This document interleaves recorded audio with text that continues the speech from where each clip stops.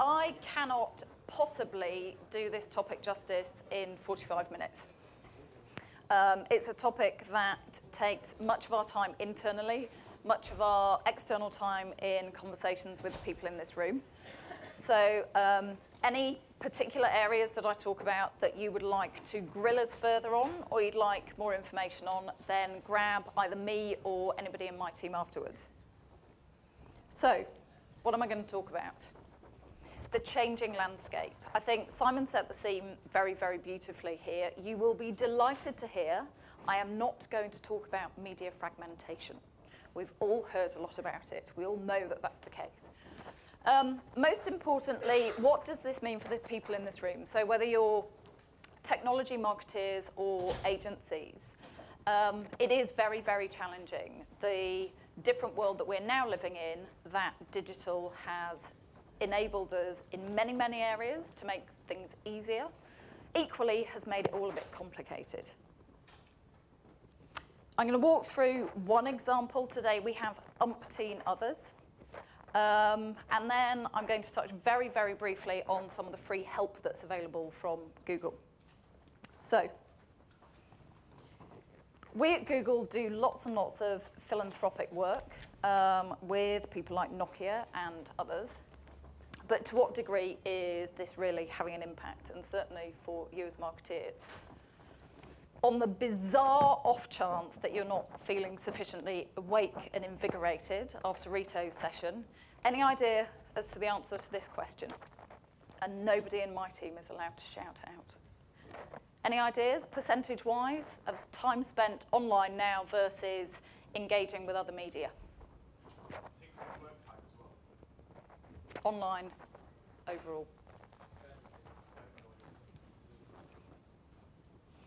It's actually, to my mind, this is a really good example of people's definition of online.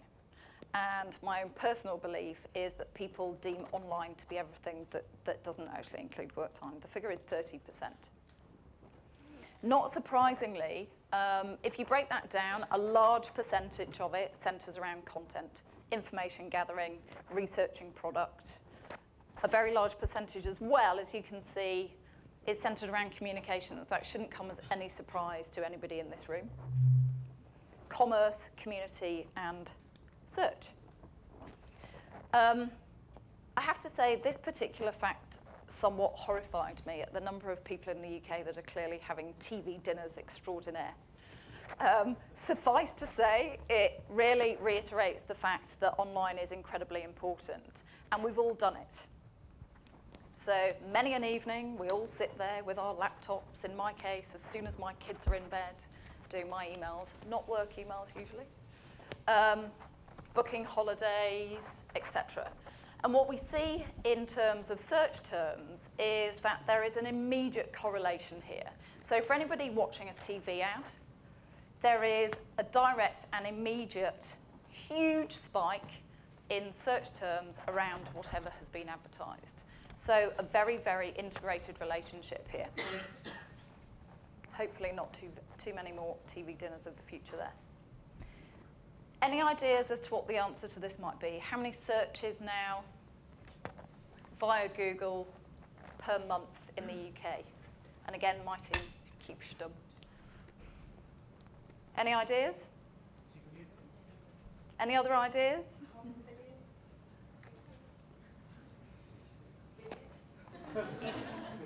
The Vodafone guy should know the answer to this. It is, in fact, 4 billion. So there are an awful lot of people spending an awful lot of time online. Equally, within that time, a phenomenal number, as you can see here, searching for potentially your product. I think one of the critical things worth noting here is it's all well and good people spending time online, but actually everybody in this room ultimately is charged with it having a positive impact on sales. So is that the case here in the UK? Well, yes, it is. This always staggers me because here in the UK we have 20% of the population of the US, yet we have 60% of the e-commerce spend. So actually we're a very, very mature market in terms of people physically buying product in the online environment. So digital is increasingly important across every area of the purchase funnel. And it's not just a B2C phenomenon. So we have many, many conversations with customer organisations and agencies around the fact that, yeah, but isn't it all led by the consumer? We spend a lot of time speaking generally about consumers and changing consumer behaviour. What we've seen increasingly, and I would argue most significantly over the last couple of years, is this phenomenon is absolutely also being played out within the B2B environment. Now, inevitably, the length of purchase cycle, the net worth of the overall product, service, solution will determine the degree to which that is played out within the online environment, i.e., inevitably, enormous IT contracts are not physically going to be bought online. However, the majority of time researching them is, and search is often used as the first port of call in that B2B technology decision-making process.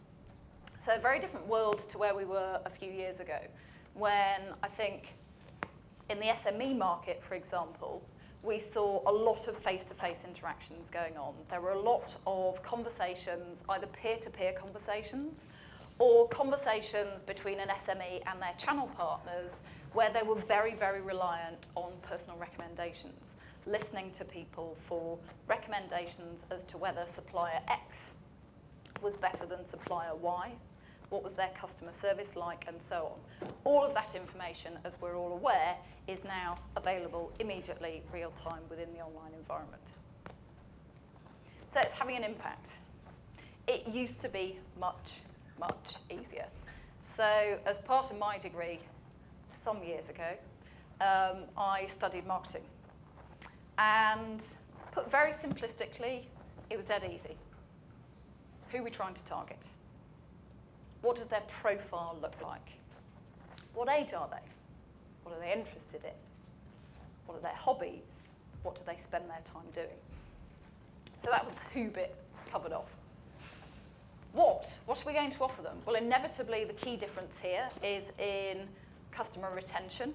What do we do with existing customers to maintain our market share?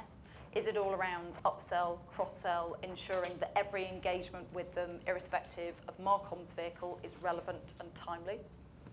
With potential customers, what will we offer them? Do we need to entice them with additional services, additional discount models, pricing, and so on? And then the how. Everybody in this room is charged with spending an awful lot of time on the how. How are we actually going to speak to them? So it used to be much, much easier. I was clearly having an ugly day that day. Digital is making it much, much, much more complicated. So not only is there the challenge of marketeers and agencies having to learn new marketing language, recruit different skills, engage with different levels of internal and external expertise. It also raises a huge question mark over organisational structure. So one of the questions that Simon was asked was around the ownership piece. Is that a marketing initiative? Is it a business initiative? And I think what we're seeing now is a huge, huge blurring, which is very, very challenging, not just for marketeers, but for organisations in their entirety, in answering the question of who's accountable for this stuff.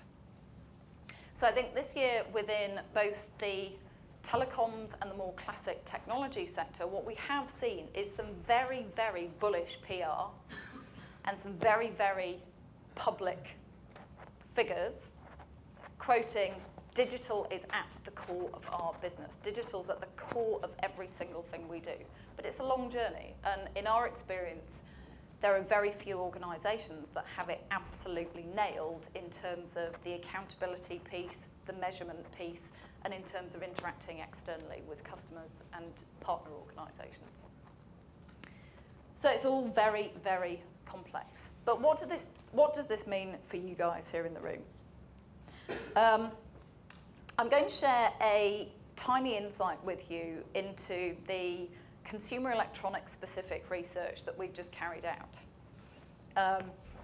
Tiny insight because we don't have sufficient time today to go through it in detail. So do follow up with me or any of the guys in my team afterwards to see it in its entirety. We basically looked at the importance of digital throughout the tech purchase. And I think this raises some interesting questions. So we looked at breaking customers that we asked into 3 different distinct groups. So the who piece. And those distinct groups were those that carried out their purchase process online in its entirety. So from the beginning of research right the way through the purchase funnel, if we pretend for a nanosecond that the purchase funnel is linear, if only. We then also looked at what we call ROPO internally, so those that researched online but purchased offline. And inevitably, one of the many, many challenges for the people in this room is this piece. How on earth do you measure it? So either for OEMs who aren't necessarily e-commerce enabled, sell through other channels, or indeed for any organisation where you have a presence in retail, whether it's your own stores or the partners I've referenced. Suffice to say, though, in terms of the level of digital importance, it was absolutely critical, as you would expect, so a good sanity check for us all, in every single stage of those that carried out the process purely within the digital environment. One thing worth mentioning here, by the way, is the third piece that we looked at, which I'm not going to talk about today, but inevitably we have reams of data on, are those that purely carried out the purchase process for tech products offline. And I think one of the questions for us to collectively ask ourselves is, to what degree is it worth investing in those offline-only purchases? Because the demographics would indicate that the majority of that audience are 50 plus. And the question, therefore, for all of us is, okay, to what degree do we genuinely believe that our investment and therefore the level of ROI will pay off to convert people who traditionally, for some time now, have taken the advice of somebody in a retail store? So going back to that, not necessarily that peer-to-peer, but very, very much the face-to-face interaction. The million-dollar question. So this may give some of you the ammunition you require. OEM websites are critical. So we've spent quite a lot of time at Google looking at website usability. How easy is it for people, once they're on your site, to find relevant product, to package together what they would like to buy, and where you're e-commerce enabled, to physically go through the purchase process? If not, inevitably to have absolute clarity of navigation as to which of your partners they can buy product from. And we've had some interesting conversations around it. I think the interesting thing for me about the research findings was the degree to which manufacturer sites are absolutely critical in the tech purchase process. So they are used for all the things you can see there, people looking for additional details around products that they may have already identified they want to buy, so looking at the specs. Equally, fantastic upsell opportunity. So if we look there, wanting to actually have a look at all the different models produced by the same brand. There is a pretty high percentage, so 53%, that believe the manufacturer's websites provide the most accurate information on product. And I think this is the first time in any of our research that we've done where this has come out so very, very strongly. So critical to ensure that that clarity of navigation and the ease of use, a la Apple, as Simon referenced earlier, is absolutely where it should be. And the issue that we spend quite a lot of time talking about here is also highlighted. So often a lack of discoverability, i.e. your customers are looking online all the time for your products. And if you're not there, there is, of course, the opportunity for them to go immediately to any of your competitors, as we know. What about brand specifically, though? So brand plays an enormously important role still in this process for tech purchases. 4 out of the top 6 highlighted here centered around brand. So I like the brand. I've had this brand before. Best quality brand for this product. Have other products by this brand. So the role of technology brands is absolutely critical in ensuring that not only are you continuing to engage with existing customers, you're also able to capture new ones. However, what about the percentage that haven't necessarily made their minds up? Can you potentially convince them to jump ship and join you if they're currently buying from a competitor? So approximately a third of the panel that we surveyed, which was over 4,000 customers, hadn't made their minds up about a brand. So there is definitely a phenomenal number of people within the online environment who aren't 100% sure about the brand that they're going to buy, therefore an enormous opportunity, assuming you have the right message at the right time, etc., to capture them. And just so that you're aware, the products listed across the bottom are the different product areas that we were specifically looking at. So laptops, netbooks, digital cameras, video cameras, and TVs. So how do you do it? We're in a really, really scary place now. If you think about everything that we've discussed this morning so far, it's a massive leap of faith to go from being completely in control of your brand to actually the scenario we're in currently, whereby anybody can talk about your brand very publicly, immediately, and share that with billions of people. So it's a pretty scary place to be.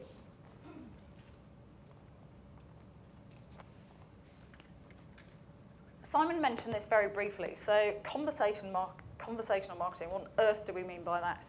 YouTube is a very, very good example of this, where what we're talking about is brands speaking with their customers, customers speaking with their friends, peers, partners, sharing very, very publicly within the online environment.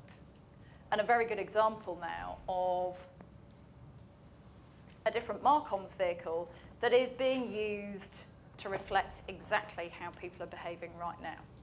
I think one thing worth mentioning, Matt touched on the fact that we now have 20 hours of video uploaded every minute on YouTube globally. 20 hours. And we've come a very, very, very long way from the days of cats on skateboards, chuckling children, people filming their mates crashing on a ski slope. All that kind of user-generated content is absolutely still there, of course. And it was very, very much the behaviour that caused the huge increase in attaining the kind of levels that we're looking at now. I think the fundamental difference with YouTube now is the fact that we have engaged in many, many more B2B partnerships. So a lot more of the content is professional content that's up there. Few examples of how YouTube is being used. It's being used very, very successfully now to publicly share the information, the speeches, the videos made at key political events. So I think we're all anticipating an increase in Gordon Brown, David Cameron et al., investing a lot more time in very publicly using YouTube channels, as they are already, by the way, to share their message with the masses. So Davos is a very good and very public example of that. One of the other examples that I think is a lovely one of showing how these new Marcoms vehicles and community platforms can really bring together people from totally different walks of life, totally different geographies, some shared, some non-shared interests. We launched earlier this year something called YouTube Symphony Orchestra. And we had a very, very famous conductor trying to enlist the help of musicians from around the world.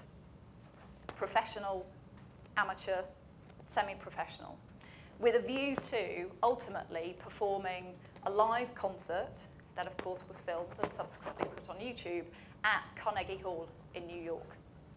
So for a 10-year-old violinist in Singapore, an opportunity like this is absolutely phenomenal.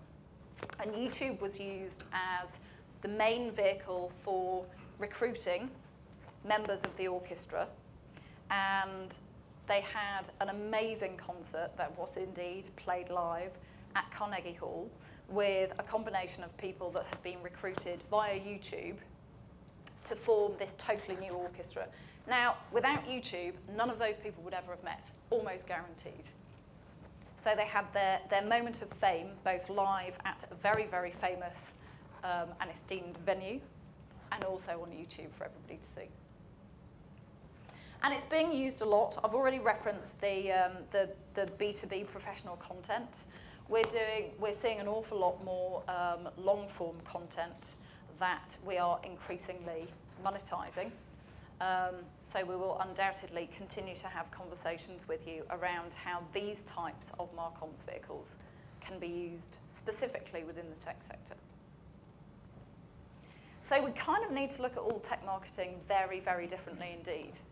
For any of you that were at our marketing summit in the summer, you will have heard Richard Eyre, the chairman of the IAB, speaking about how we all need to put a digital lens on our view of marketing, how digital, as Simon started today, needs to be at the start rather than something that's sort of bundled on as an afterthought as it used to be. And his view is this is not just a new chapter we're writing, it's a whole new book. So we have moved a very, very long way away from the more simplistic who, what, how. It's all an awful lot more complicated. So conversational marketing with digital at its core. What on earth does that mean? My husband asked me last night what I was doing today. And when I told him about this session, he said, so I bet you're going to talk about paradigm shifts. There you go, can't disappoint the man. 3 paradigm shifts to consider.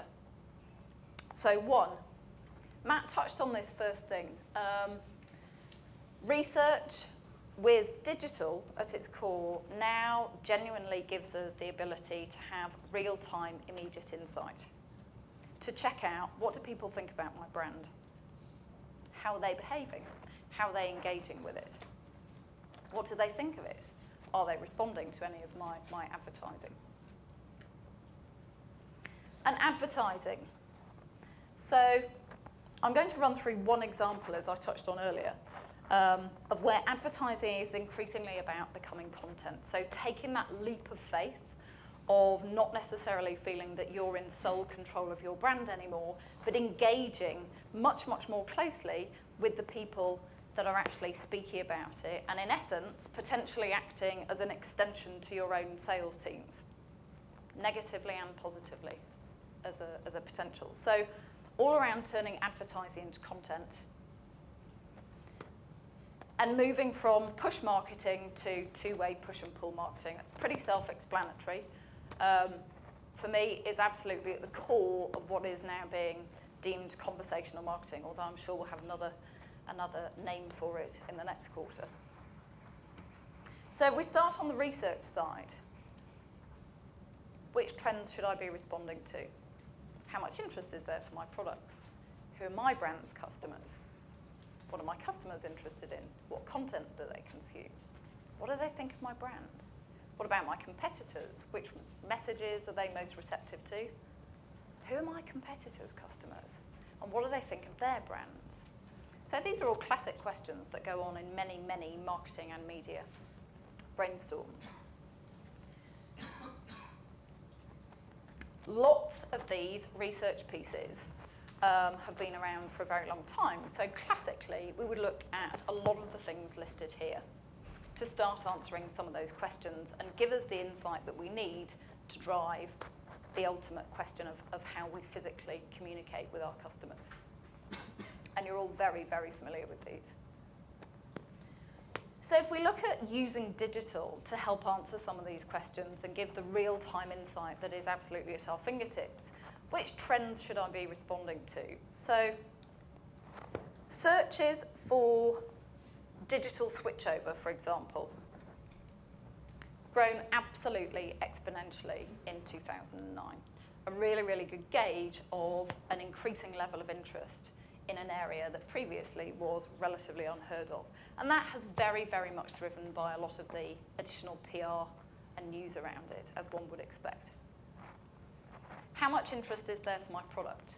So as a good litmus test, having a look at the number of searches around any of these themes or specific products is always a great way of gauging the potential interest in specific product areas that you're very, very focused on.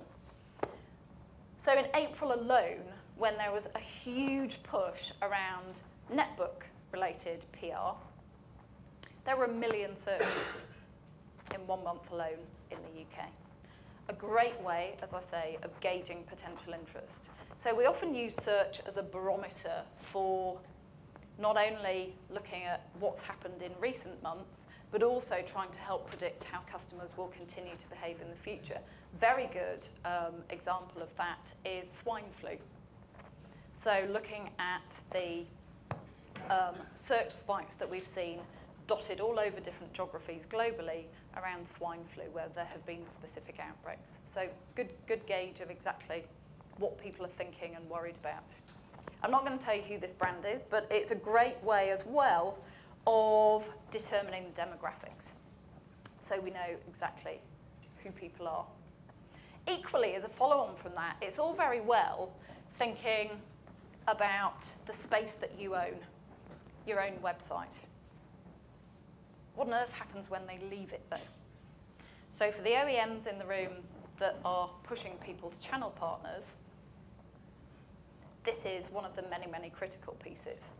Equally, for everybody in the room who doesn't fit into that category, equally important to try and hone the exact areas that you choose to engage with these people in with the right messages. So a great way of determining where else they went, whether it's price comparison sites, whether it's your competitors, whether it's blogs to read much, much more about your products and services. And surprise, surprise, we have a number of free tools that can help you pinpoint many of the answers to those questions. So do engage with my team and the other teams at Google to work through exactly how these can be used to help pinpoint the answers to many of these questions. And the agencies present in the room are very, very well versed in this, so use them as you always would. Equally, all this stuff that's going on. So we heard about Facebook and its usage earlier. I was amazed. I am on Facebook, and for somebody my age, I find it really irritating. I'd rather my mates or anybody that knows me professionally just picked up the phone or sent me an email. I don't really have time to go somewhere else to get that information, to get whatever they were trying to talk to me about.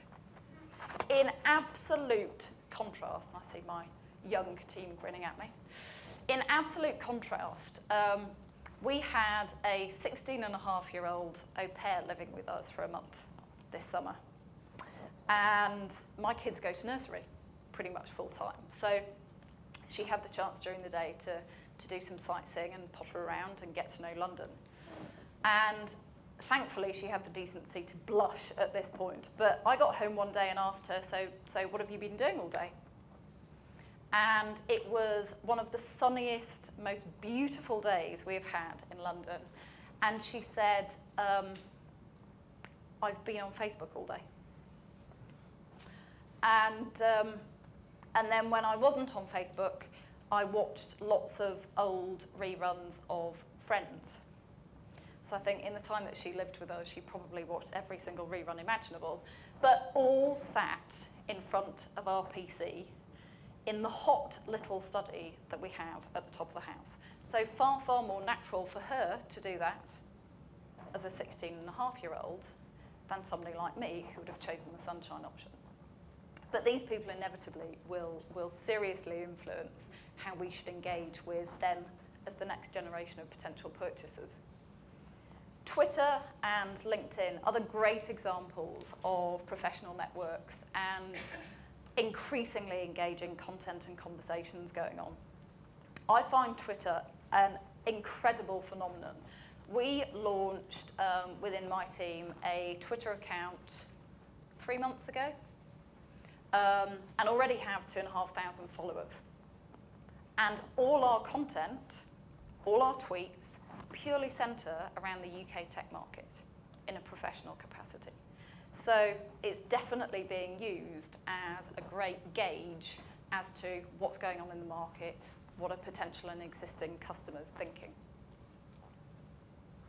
But what can we learn from other organisations? So inevitably, I'm sure everybody in the room keeps a very, very close eye on what their competition are up to. Very easy to do with digital. And we're also increasingly asked to look at not just great tech examples, but also examples from other sectors. So where can we pinch best practice? Where are people doing this stuff really, really well? One of the examples that I think Peter will probably talk about next door, outside our space, is John Lewis.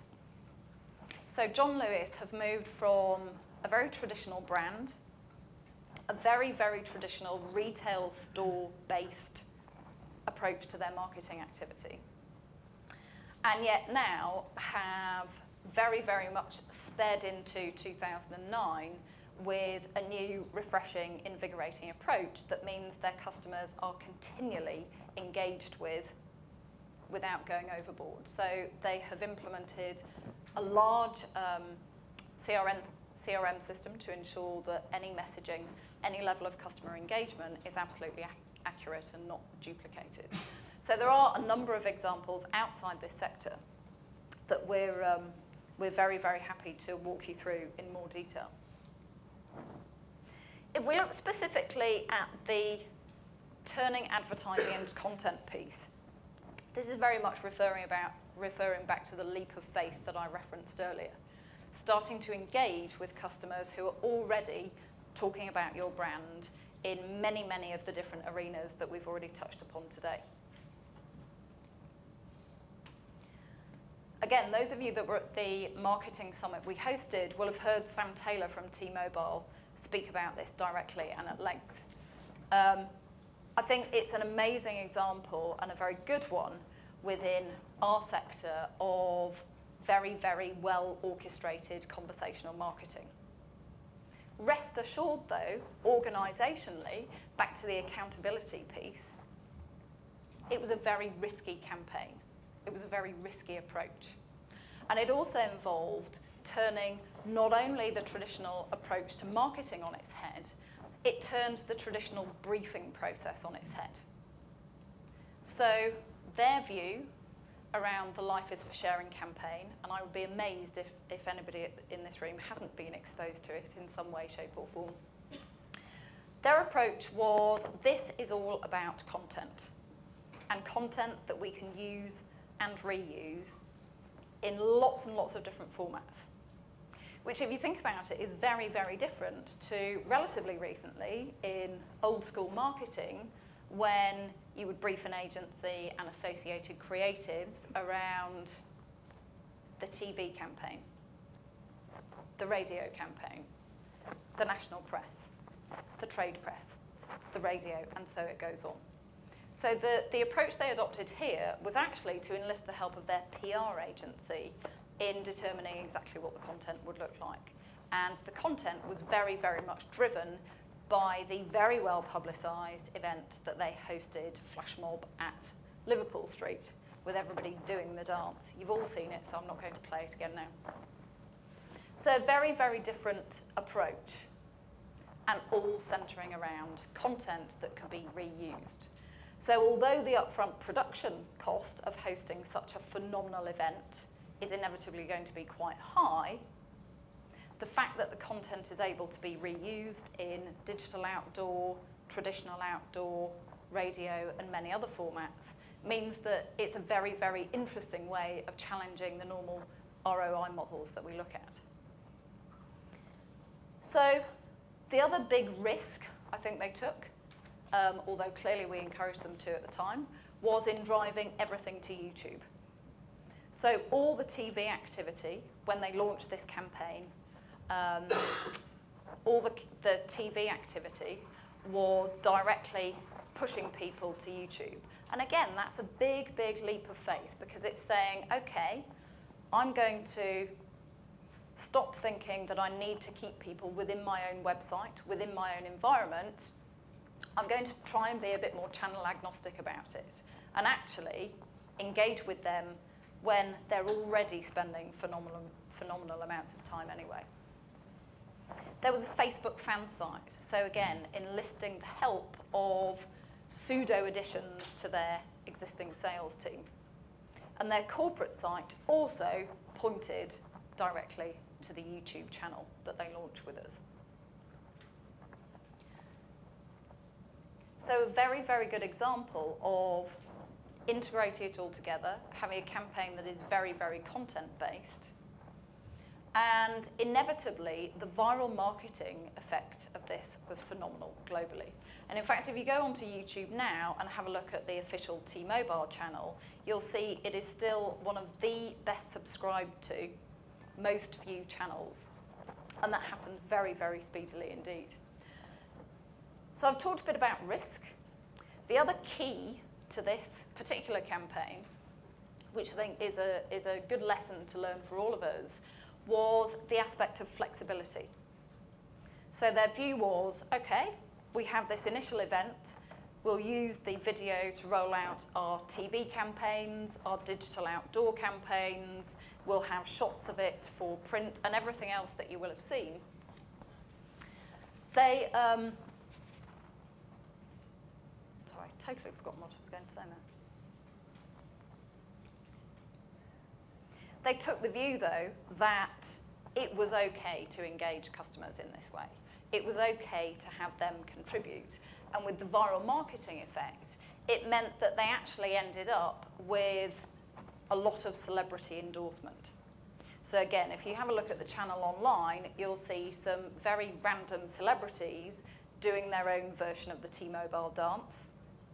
There was the option of sticking your own photos on bodies of people doing the dance itself, which certainly went round our team and wider organisation. So people really got involved. And then there's the internal piece.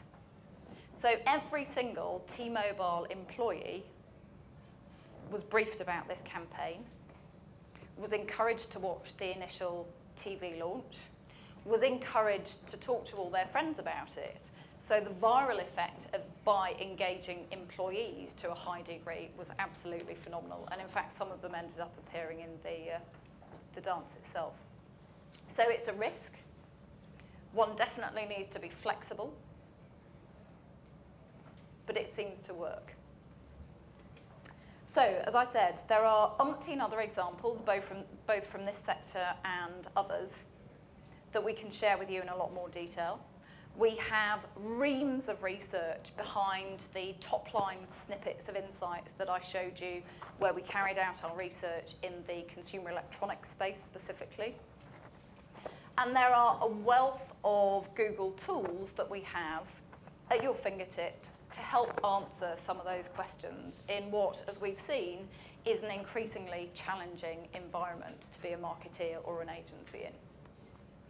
So my message would be, engage with the teams at Google, engage with your agencies who are very, very well versed in using these tools, and enlist the customer where possible. So we've looked at the changing landscape. I think it'll be even more different by the time my kids are old enough. My 18-month-old can already get onto YouTube on my mobile. She can't even speak. Frightening. We've had a look at what this means for technology marketeers. So digital throughout the entire purchase process for both B2C and B2B is increasingly important and at the core. Learning from others. As I say, we have umpteen examples of other organisations who are doing it well, where we can have a look at sharing best practice, and do engage with us. We are here to help steer the way through some pretty complex stuff. So thank you very much for listening. And if there are any questions, shoot now or grab me over coffee.